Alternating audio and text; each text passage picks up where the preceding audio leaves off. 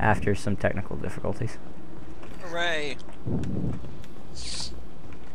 Berserkers are going down, but the outsider commandos are still Now, how many incoming. times have I done this fight? Still incoming. I'm curious. I need everyone You out did of it the that time when you weren't recording. Yeah, I did do it. Actually, it was right about here that I got when I realized that. We were talking about the contents of like a Merc's wallet, I think, before we realized that you Yeah, Actually fighting things were again. playing without streaming or whatever. yeah. And we were like, wait, what? Recording?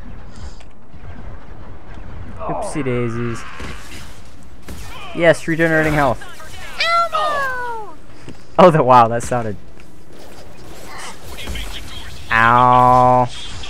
Sorry, that didn't hurt your ears, did it? It wasn't that bad. It was just very It was- strange. I don't know. I would say that was about as bad as the static. That's pretty bad then, probably. I'm sorry, I couldn't resist. Look out! I thought we weren't doing that this week. Whatever. While I shoot more things. I've lost visuals. Come on. I know you're back there. Is that another Quarian ship in the distance? Just a second and I'll look at it. There's No. yeah, go look at it. No, what are you doing? Don't look away from the combat. It's like, what you said about the ship? That definitely does look like a Quarian ship. Huh. Where are we? We're We're on Corliss. It's a junk world. okay. Why are there actual junk worlds? That's just like such a silly sci-fi trope. Just through my shield. I guess there's this idea. Maybe it stems from this. I guess this idea. This dream almost that we have like there are enough planets in the galaxy that like we don't have to worry about pollution on our own worlds. Instead, that we just have designated worlds where we dump all of our pollution. Because obviously we've you got- want to pay for interstellar shipping on your junk. Yeah. Because we've got garden worlds to spare. Under cover. Oh. Nope, wrong one. There we go.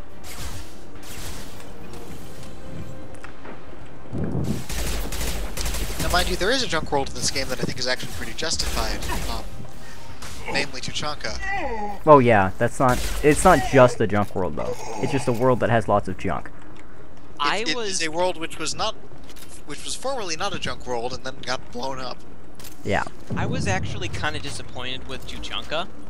Yeah. I didn't imagine like the deserts and the well, I think the big thing was the sprawling cityscapes, or like the implication of the sprawling cityscapes. I figured, like, Yeah, I mean, I think I figured that Krogans, that they had like fairly maybe like 20th century technology where they had radios and rocketry. Yeah. But like they were still it was still like fairly simple and kind of tribal in a way. Yeah. yeah, Not in the case sense someone of. doesn't know Mass Effect 2, Tuchanka is the Krogan world. And I think No one mentioned that. I just took it as assumed because I don't know. I'm pretty sure the name was probably mentioned in Mass Effect 1. I don't But- think it was it. I don't I remember. don't know. Can't see him. Yeah, I'm almost certain that Rex had to have mentioned it. Yeah, I mean, in Mass Effect 1, Rex is like, okay, we were tribal, we have this ancestral armor that was used recently enough that it hasn't turned to dust and so on. And, that doesn't really make you think of a big place with cityscapes. It's possible they could have built it while they were busy getting rid of the, I figured his armor. I figured that was like just kind of like basic metal plate or whatever. Yeah, not like Not Modern bone or armor. anything. well, you have to remember that the But ceremonial armor died off a long time ago. the Rachni War Yeah, happened so- like 300 years ago or something. 2000. At 2000? 2000. Was it that long ago? Was like the Rachni War was 2,000 years ago, and then within the past, I don't remember, like few hundred years was the Krogan rebellions. Okay. So, I mean, it's But possible that the Krogan cityscapes could have been built in the intervening time between between Well, the I think the programming Well, bones. sure, but I guess I imagined that Tuchanka had more varied terrain. Like there may I don't know, like all different kinds of places that reptiles would hang out. Like you would have like some deserts, of course, sure, but I was also thinking of like jungles and things. Like when Rex was talking about his like where they bury the dead. I don't know, for some reason I imagined kind of like. Planets of all one train type are a tradition going all the way back to Star Trek. You can't do anything about it now. They've nuked it at least once. Crap. Sure, but I was kind of hoping for some more varied and interesting. Well, we don't see much either. Yeah, I know. We see more Mass Effect 3, and you don't see anything that's not Wasteland, but... But that's all we get is Wasteland, though, and I was just... It would be neat if the Wasteland cityscape in Tuchanka was brightly colored, kind of like, Mirror's Edge world, except blown up. That would be cool. I mean, I guess it makes sense for the junk to be rusted and nasty. But what about the terrain? There should be something that's not. Well, you were in a city. You usually don't put those where the terrain is too treacherous. Yeah. Impressive shot. Oh, Garrus, why you die? X-City, but...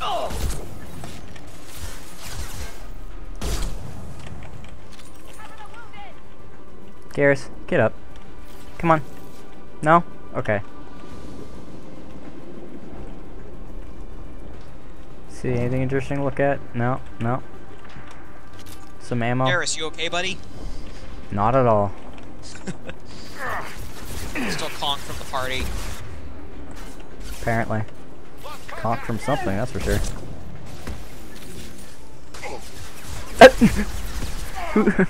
What happened there? Huh?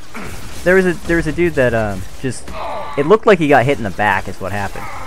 Like there was a guy that shot a rocket and hit him from behind him. Is what it looked like. Morden just ate a rocket. I missed it.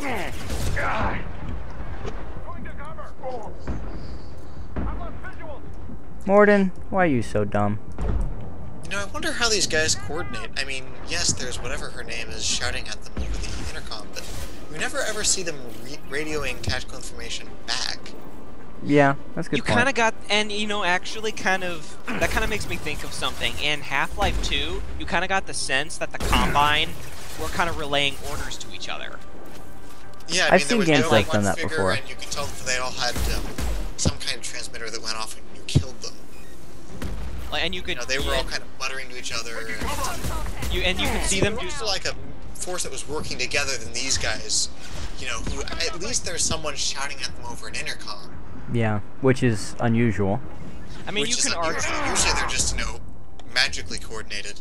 Whereas in Half-Life, they actually seemed like a fighting force that, they were actually working together by some means other than magic. Although, mind you, not many games have fighting forces that work together using something other than magic, so... You can argue that they've got, I guess, radios inside their helmets, but, And you just can't hear them.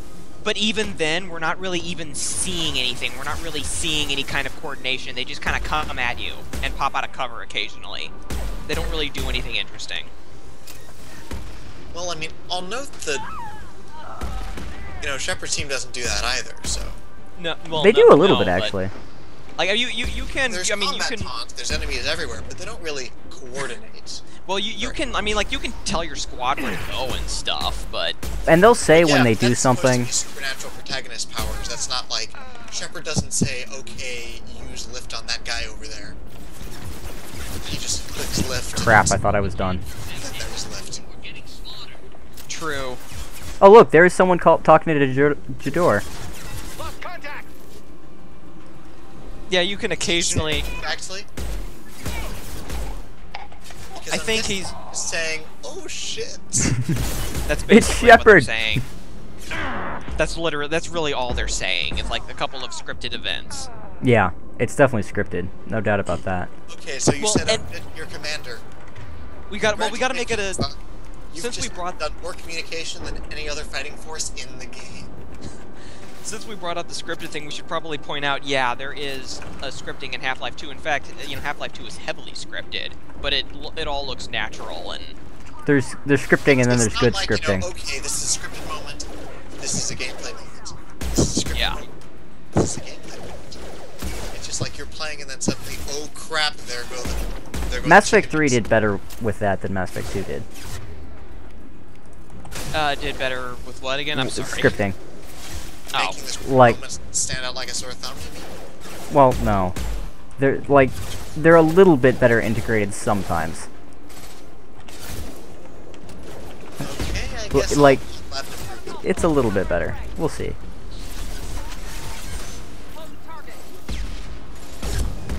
So much fighting. Oh, rocket. Why are their rockets blue and glowing? I'm just vaguely curious. Is it like a Mass Effect field? I guess, but you can't normally see those. This should slow him down. Well, I guess you can with the bullets should glow too if they're Mass Effect fields. Well, like you see the blue flashes. You see the blue. So darn slow. You see the blue flashes. Impressive shot. Morden, you're a moron. Did you see? Have you seen that yet? He's a medical doctor. Yeah, he died. He just charged in. How? I need to get to that much better I'm crouching to the cover. other side of the cover from you. Well, that worked went okay. Not difficult, huh, Morden?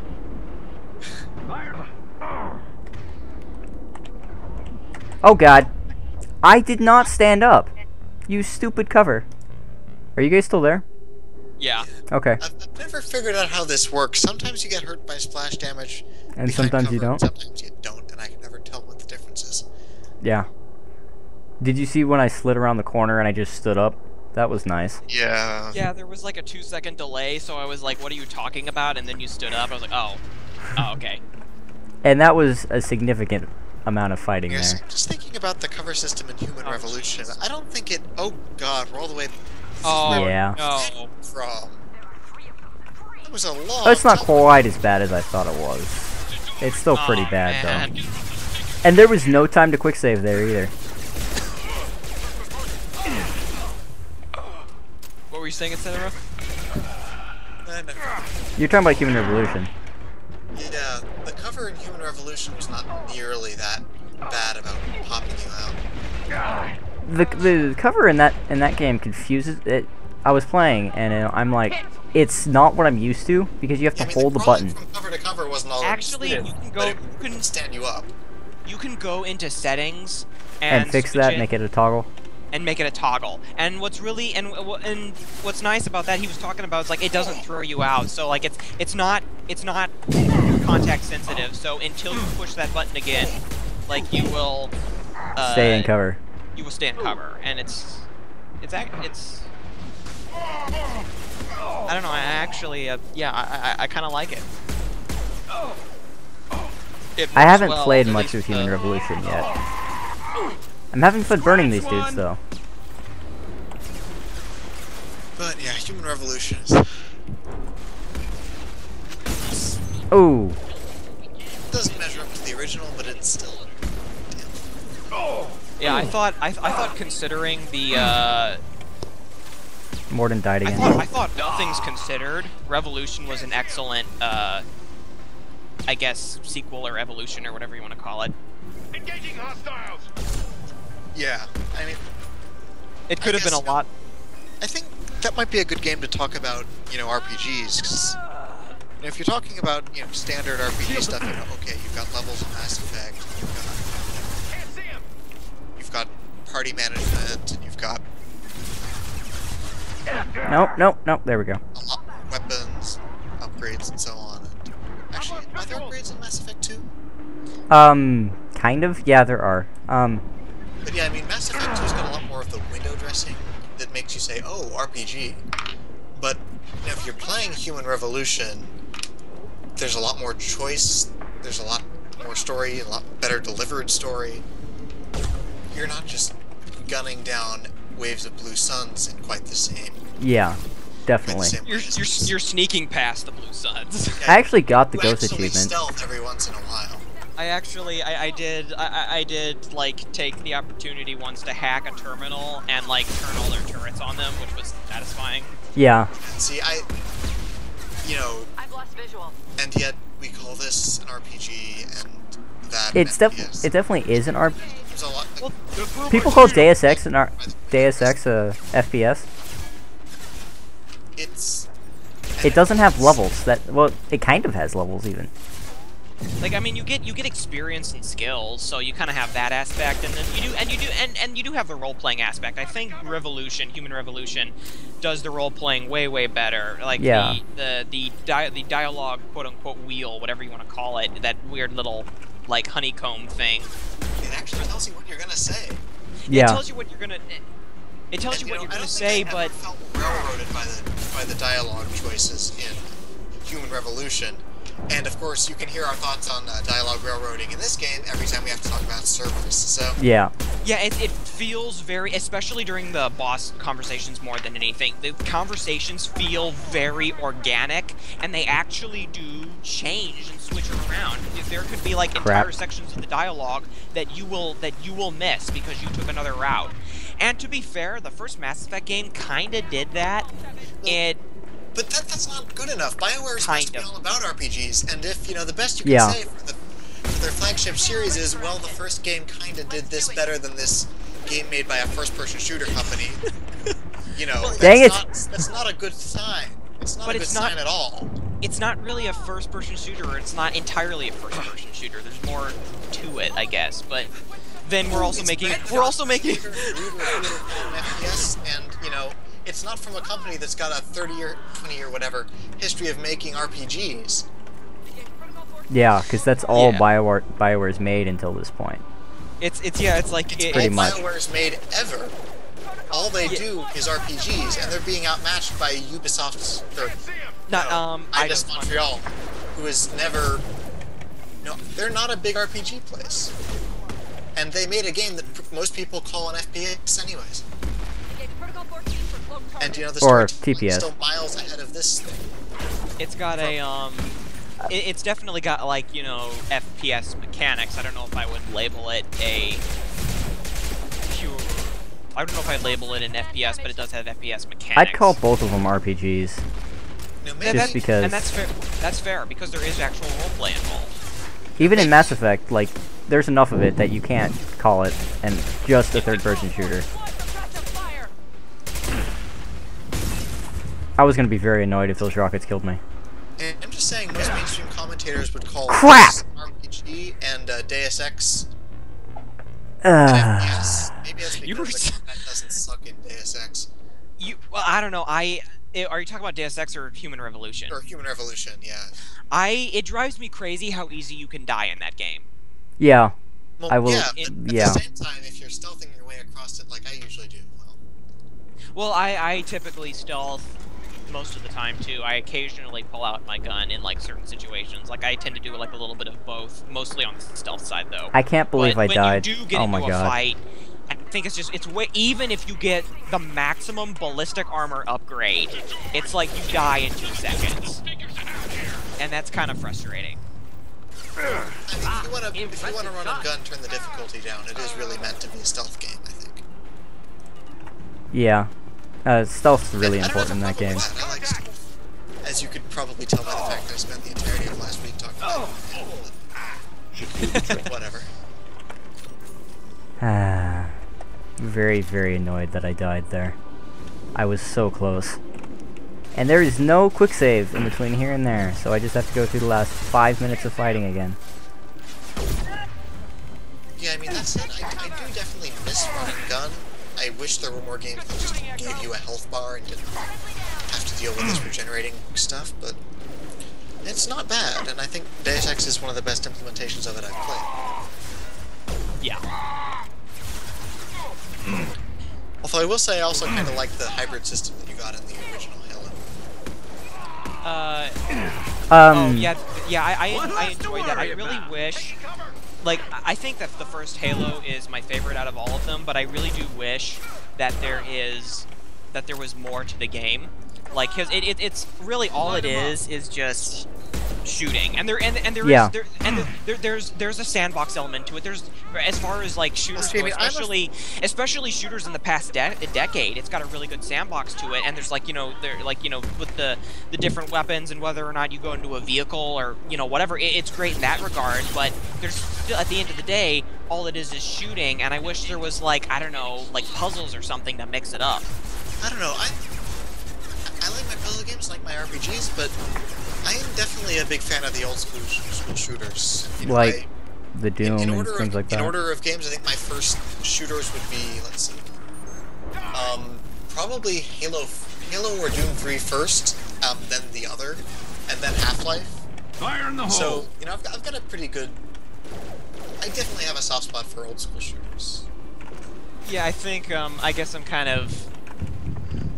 And that's ever since I played Half-Life 2, I guess I guess I've been wishing that Halo was more like Half-Life 2. I mean, I think they're pretty complementary as far as that goes, Half-Life 1, really or like not the Half-Life. environments in the original Halo. Certainly a lot more than I did in Half-Life Yeah. 2. I like Halo 1 had a fair amount of variety. It got repetitive occasionally, but there was variety. Halo 1 had these, nice, big grassy environments. Yeah. You see grass in a game. How often do you see open space in a game? I thought the atmosphere in the first Halo was great. It felt like you were actually alone on this alien ring world. Like, I remember actually feeling like I was on this ring and feeling, especially when the flood came, like feeling alone. Holy crap, I am the last human on this ring. Flood are scary sometimes. See, I would actually say that I kind of like the opposite of that. When you're with your squad mates, you're doing vehicle sections, or you're hanging around with those big metal things after you land, you're with your squad. They do a decent job of characterizing the Marines. Yeah, I mean, They got fun quips. Especially since it's like... It's not just the Marines. I actually think there was more character in the Covenant grunts than there was in any meathead you'll care to point at in, say, Call of Duty. Yeah, definitely. Yeah, and like you have a wide variety of enemy types that do different they do different things, and you have to take them down differently. Like like the Jackals, for example, with their shields, you have to flank those guys. Like the grunts are your fodder. The Jackals are like, For Jackals, I usually just pistol sniped in where their gun was. Yeah, pretty much. Especially in Halo 1. Conversation. I shut down We actually have to talk to something. I saw it was you. Never thought I'd say it, but I'm glad it's you shooting up the place. Wait, you let her go in the first game? Yeah. I told her to run, remember? And she actually gets out. See? Yeah, that is a funny I want to know how she. I want to know how she got away from a nuclear explosion and where she got a ship. Yep. Magic. Unless there was a ship at the base that she took. I don't know. Because Mass Effect's version of continuity in save games is bringing up random cameos from everyone you meet. Small universe. Extremely small universe. Everyone deserves a second chance, right? So right here she is talking about how she is helping Okir. What's Okir trying to do? I guess she's being, I don't know, I guess she's being like a mother figure or something to the Krogan that he's creating, and she believes in what he's doing even though it's quote unquote extreme. Yeah. Look, my degree is in mad science. Where else was I gonna get work? Yeah, tell me about it. But we know what's really weird? Her skin tone is completely different. Like in the first one, she was just this very, like, deep blue-green or green-blue, and here she's very light blue. And it kind of, it's like, really, you couldn't, like, bother to, like, port over the old model and clean it up? Yeah. That would mess with me if I noticed. I mean the tattoos are on her face and head are all correct, but like her skin tone is completely off. Oh, more hacking. Great. Well, that was fast. Now that we are done with the RPG and back to the third-person shooter. Yeah. It's funny. It is very segregated like that. Like conversation, shoot people. Actually, shoot people, shoot people, shoot people, shoot people. Conversation. Oh, great. We're here. Actually, Amazing. We're really lucky here. We have conversation, and then shoot people. It's about time. The batteries on these tanks will not wait while you play with these idiotic mercs. Not the smartest way to greet the heavily armed group that just kicked in your door. So I think we already introduced Okir, and he's the mad scientist. Yeah, trying to make... I guess we haven't technically said exactly what he wants to do. Surprised. All Krogan should know you. I'm sure Ron I like Okir, though. He's not the typical over Krogan. Raya. What do you know? We've got I'm sure you're Morden eager to coming retell the face to story. face with a Krogan scientist. And they haven't even noticed each other yet. Threatens the return of the Krogan And later, you know, during later in the game, Morden is gonna say, "Never met Krogan," you know. Never met a Krogan Krogan scientist? Yeah. And Okir's actually a decent scientist. In a way, I mean, like he really does, like, I mean, like, It is a shame he couldn't find anyone better to work for than Blue Suns, but yeah, he certainly doesn't seem bad. he is he definitely has kind of like this eugenics bent to him, where he talks about a pure Krogan, like making a pure true Krogan, when really there's, like, you know, there's technically no such there's technically no such thing. I mean, there's desirable traits, and he is, like, I guess he's farming desirable traits to make a, you know, a desirable, a optimal Krogan. There's really no such thing as pure, so there's kind of a weird eugenics bent to that. Personal issues. But he's a mad scientist, so He's emphasis definitely a on the mad scientist. Emphasis on the mad, so attacks have increased. A human concern. So I still don't understand why the Collectors are even that big of a deal when the Reapers are coming. That's one of the biggest problems for me with the Mass Effect 2 plot. well, considering Well, if that there they weren't are, collectors, who's gonna buy the special edition? I mean, like I don't know, they're kidnapping human colonies. That seems to be What did you get from the collectors? I mean, enough. whatever But about you know, there really is. You bring up an interesting thing where with the Collectors, it is kind of. I think they could have made it work, but as it stands, it is kind of a distraction. When if you were to propose that the trilogy would be Episode 1, learn of the Act 1, learn of the threat. 2, learn how to stop the threat. 3, stop the threat. They failed miserably because there is nothing in Mass Effect 2. And yeah, you don't learn anything. I think they could have made the Collectors Cerberus has interrogators like who work can a little figure out if better, they're but useful I or not. don't want to get too far ahead Yeah. just yet, so I'll save that for later. We'll talk about the Collectors at Horizon. You know, if And we spent most of the time with the Collectors and then a little bit of time with the Reapers, that would work better than the way the game is actually set up, which is you spend a lot of time with Blue Suns and a little time with the Collectors. Yes, that's... Yes. The Collectors, they collect trains! I like how the Sentinel armor looks like it. Why is hers blue? Isn't it usually orange? Never mind. It's her hologram helmet. Yeah, but yeah. Kill my legacy with a damn valve. So, she's venting the tanks?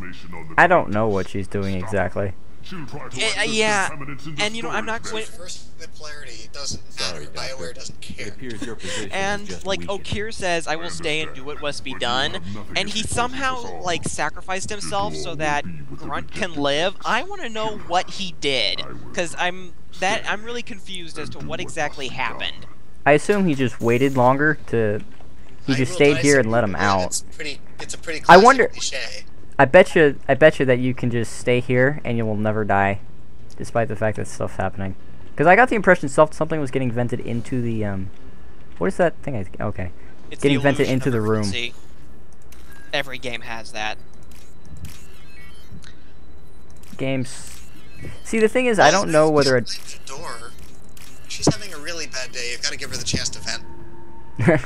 Oh my god. You're terrible. And I wish to point out that Grunt looks completely different. He's got like totally different armor, and he doesn't have the plate, and it's very obvious that he's the squad member.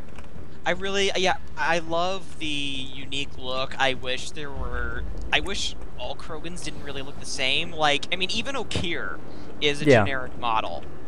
What's weird is that plate is different colors. Like I've seen green plates on their head, and it's weird. Oh yeah, he's got slightly different. Yeah, I know. Well, It's like a the sorry Krogan being don't different actually colors. have that much breeding population. I would expect to see a lot of very similar looking Krogan getting. Yeah.